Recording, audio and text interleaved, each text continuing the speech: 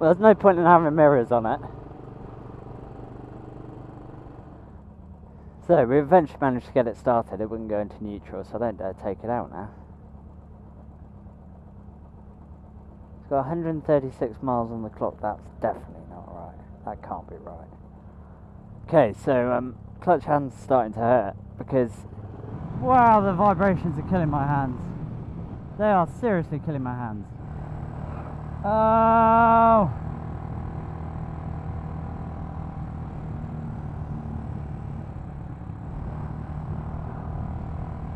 I mean, it looks beautiful. Oh my god!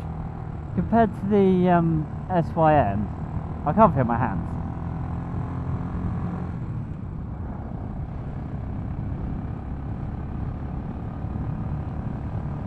It's perfectly comfortable enough.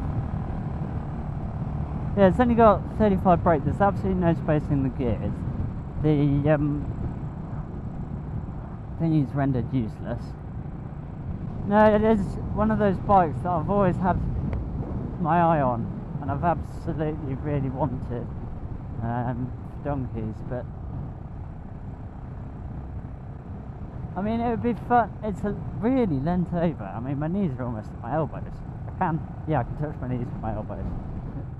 Yeah, I don't know if this is a particularly badly looked after one, but it's the gearbox has absolutely no feel in it whatsoever. You can't tell that you've changed gear. The brakes aren't great. The mirrors don't work. I mean, they look absolutely beautiful, they really do, but it hasn't got a thing on that STM. It's an absolute dog. Is it? Yeah.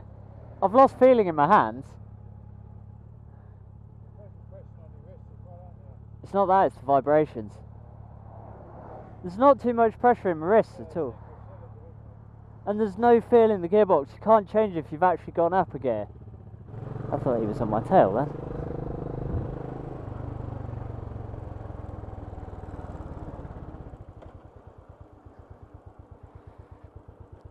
Ah, shit.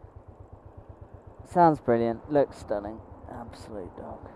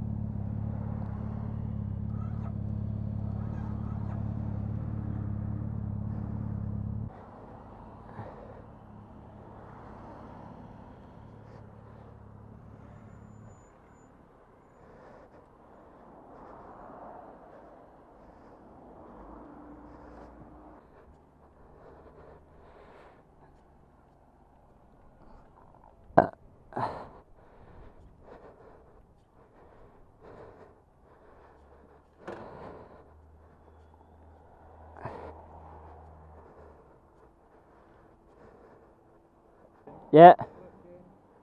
Okay.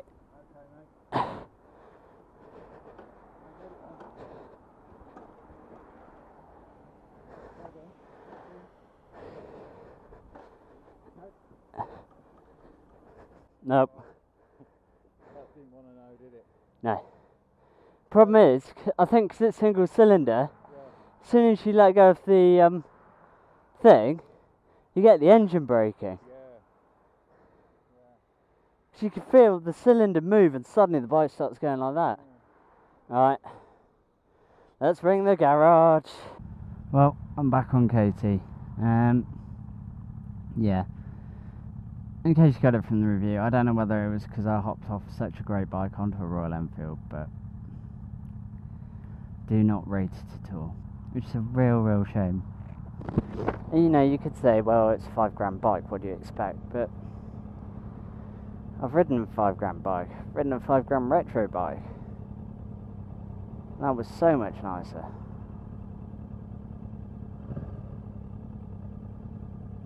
Again, it had, you know, similar CC, single cylinder, a little bit more power, it was just better built. I'm really gutted that wasn't as much fun as I thought it was going to be. Anyway guys, I'm going to end the review there. Thank you very much for watching, and take care.